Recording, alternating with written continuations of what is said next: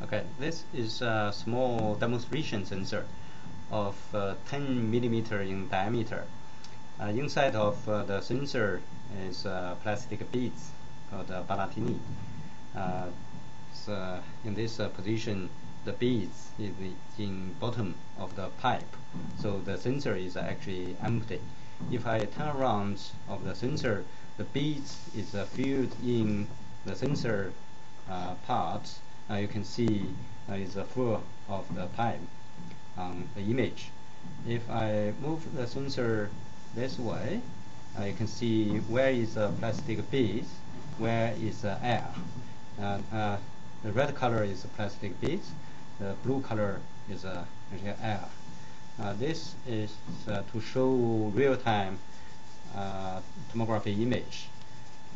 Again, this is empty, it's full of pipe. This small demonstration. Thank you very much.